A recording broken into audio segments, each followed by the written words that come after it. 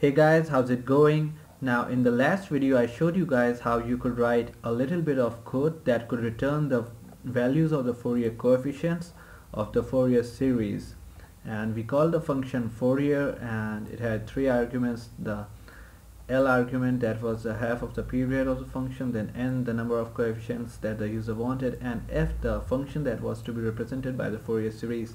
And this function returned three arguments, that was a0, the first Fourier coefficient, then a was, which was a matrix or a vector that stored the values of the anth Fourier coefficient, then similarly b was a matrix or a vector that stored the values of the bnth Fourier coefficient. And in case you forgot what the Fourier series looked like, then here's what it looks like.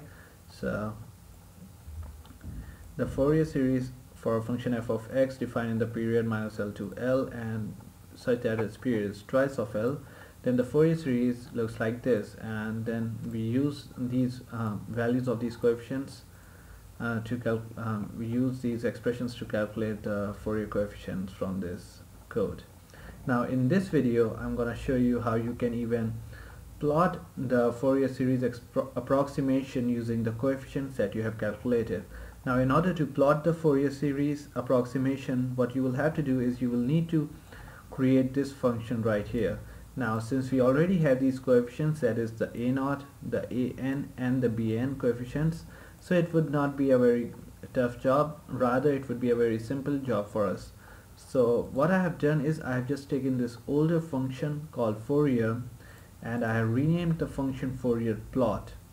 And let me just edit this thing right here. Okay, so now I have renamed the function to Fourier plot, and as you can see it has the same output arguments and the same input arguments, and the code is also similar to my previous function up till this end line. So up till here the code is pretty simple. It calculates the value of a0 and an and bn.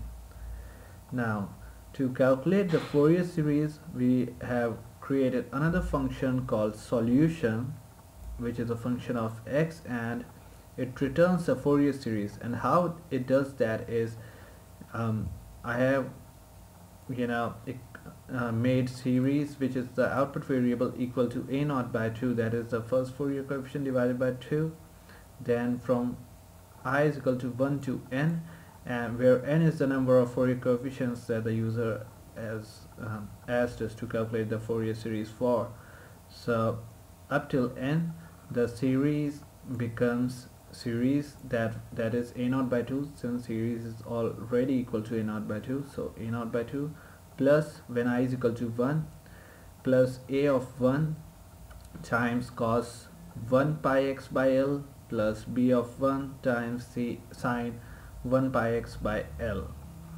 Then at the second iteration, since series is already equal to all of that, at the second iteration the series will become the values that we already have, plus a2, that is the second Fourier coefficient for a2 cos 2 pi x by L plus b2 sine 2 pi x by L, and so on up till n. So I hope you got that portion or the part of the program. So this function solution of x right here is what calculates this Fourier series that is shown right here. Now to plot this function of Fourier series that I have just calculated, I have defined some x values, that is from x takes up values from minus 5 of L to 5L with a step interval or step width of 0.1, and then I have just plotted this graph of the Fourier series versus x. Okay, so let me just execute this function by clicking right here and head over to my Scilab console. Okay, so let's say I have a function f of x which returns x. So basically it is f of x equals x. Now let's say I call this function Fourier plot to give me the Fourier coefficients, as well as plot the graph of the Fourier series that it has calculated, and let's say that the period of my function is 4, therefore the half of the period would be 2, so I will enter the first argument as 2, and let's say I want to calculate the Fourier series for 5 coefficients, and then let's just enter the function and hit enter. Now voila, and you get the Fourier series approximation of x with a period of 4, and that's how it looks with just 5 coefficients. Now remember that x is an odd function, therefore you get the first 2 coefficients, that is the a0 and all the a-nth coefficients, to be 0. Now in my previous video I already explained why, so I would like you to think it over why we are getting these as 0, and if you don't get it then you should check out my previous video. So, and let's try let's first clear the screen, the graphical screen, by giving the command Scilab, and now let's try to plot the Fourier series for a little more number of coefficients, let's say 20 this time. Now as you can see, this time the plot is still a little better than the previous one. It is much straighter in the middle, however there is still some zigzag lines towards the end of the period, so just keep on increasing the number of coefficients and the quality of the graph would keep on getting better and better, and it would be more, you know, like the original function. So let's say I've calculated for 100 coefficients. Now this is gonna take some time. Okay, so I forgot to clear my previous graph, so let me just give the command again. Okay, so now let's calculate it for 100 coefficients, and as you can see it is a much better graph this time. There's only a small wiggly curve at the end right here, however in the middle it is way straighter than before.